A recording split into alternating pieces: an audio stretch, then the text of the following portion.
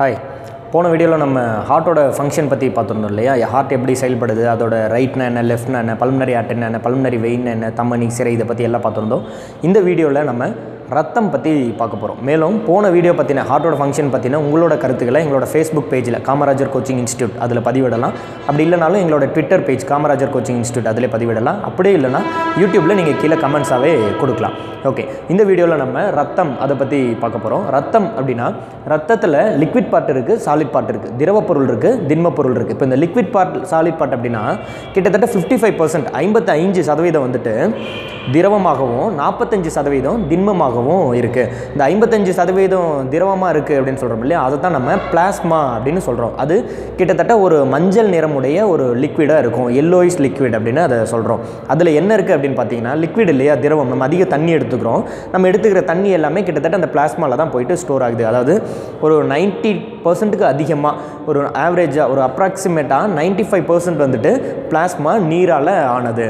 Okay, அது இல்லாமல் அதில் ஹார்மோன்ஸ் இருக்குது, Na+, Ca+, இது போன்ற அயான்ஸ் இருக்குது, எலக்ட்ரோலைட்ஸ் இருக்குது. இது எல்லாமே பிளாஸ்மாவில் இருக்குது. ஓகே, மீதி ஒரு 45% இருக்குது இல்லையா, அந்த 45% பிளட் செல்ஸ், சாலிட் பார்ட்டிகல் இருக்குது இல்லையா, அது 3 டைப்ஸாக இருக்குது. என்னென்ன? RBC, WBC, பிளேட்டிலெட்ஸ், சிவப்பணுக்கள், வெள்ளை அணுக்கள், இரத்த தட்டுக்கள் அப்படின்னு 3 விதமாக அதை பிரிக்கிறோம். அதுக்கு இன்னொரு பேர் இருக்குது. RBC அப்படின்னா எரித்ரோசைட்ஸ் அப்படின்னு சொல்லலாம்.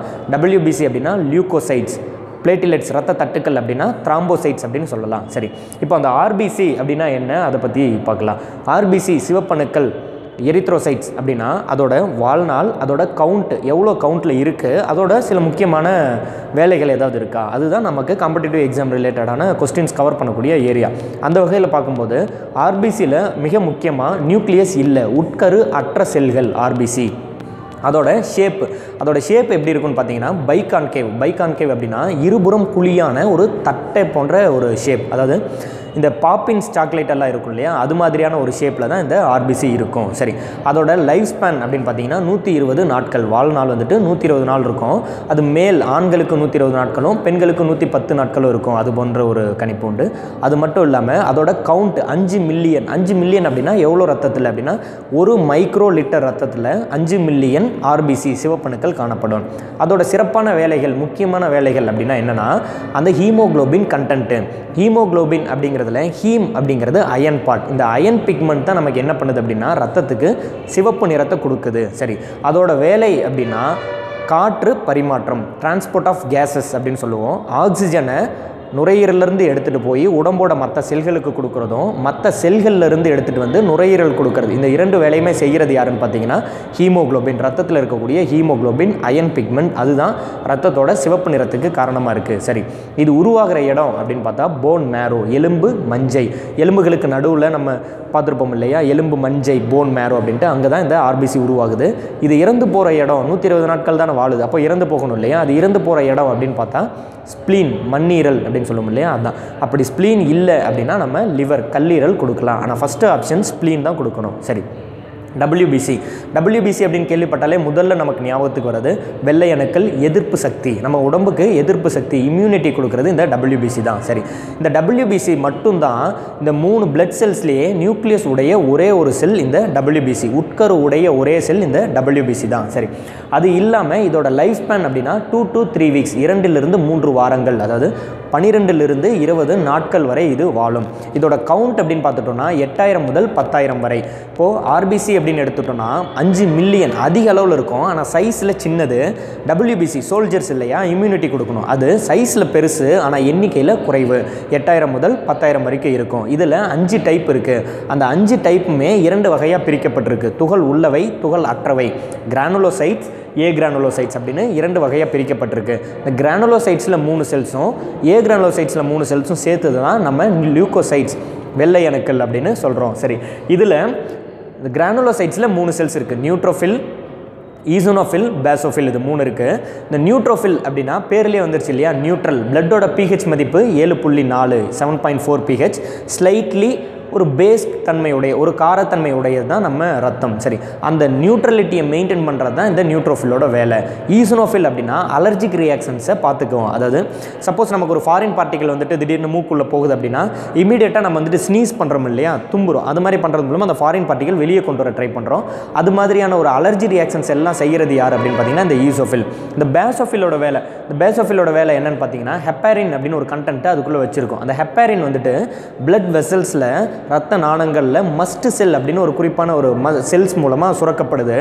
அதோட வேலை என்னன்னு பார்த்தீங்கன்னா ரத்த நாணத்துக்குள்ளே பிளட் வெசல்ஸ்க்குள்ளே பிளட்டு உறையாமல் காக்க வேண்டியது இந்த ஹெப்பாரினோட வேலை. அது இல்லாமல் ஏ கிரானுலோசைட்ஸில் 2 டைப் சொல்லியிருந்தோம் இல்லையா, லிம்போசைட்ஸ் மோனோசைட்ஸ் அப்படின்ட்டு. இந்த லிம்போசைட் அப்படிங்கிறது தான் இருக்கிறதுலே பெரிய செல்லு. அதில் பி செல் டி செல்னு 2 டைப் இருக்குது. ஒன்று பாக்டீரியா அழிக்கும், இன்னொன்று வைரஸ் அழிக்கும். இந்த மாதிரியான டைப்ஸ் கொண்டது தான் இந்த WBC. ஓகே, ரத்த தட்டுக்கள் பிளேட்டிலெட்ஸ் அப்படின்னு பார்த்துருந்தோம் இல்லையா, அந்த ரத்த தட்டுக்களோட வேலை அப்படின்னாவே ரத்தத்தை உறைய வைக்கிறது. இதுவும் உட்கரு அற்றது, நியூக்ளியஸ் அல்லாதது, உட்கரு அற்றது. ஓகே, இது ரத்தம் உறைதலில் செயல்படுது, உதவுது. இப்போ ரத்தம் உறைதலில் உதவுது அப்படின்னா ரொம்ப முக்கியமாக நம்ம தெரிஞ்சுக்க வேண்டியது எவ்வளோ நேரத்தில் ரத்தம் உறையணும். ஒரு ஆவரேஜ் அடல்ட்டுக்கு, ஒரு சராசரி மனிதனுக்கு எவ்வளோ நேரத்தில் ரத்தம் உறையணும் அப்படின்னா குறைஞ்சபட்சம் 3 நிமிடத்துக்குள்ளே உறையணும். சரி, அதோட கவுண்ட் அப்படின்னு எடுத்துட்டோம்னா 1.5 to 3 லட்சம் வரை. இந்த டெங்கு ஃபீவர் வந்தப்போல்லாம் நம்ம அதிகமாக இந்த கவுண்ட்டை பற்றி கேள்விப்பட்டிருப்போம்னு நினைக்கிறேன். 1.5 லட்சத்துலேருந்து 4.5 லட்சம் வரைக்கும் இருக்கலாம்.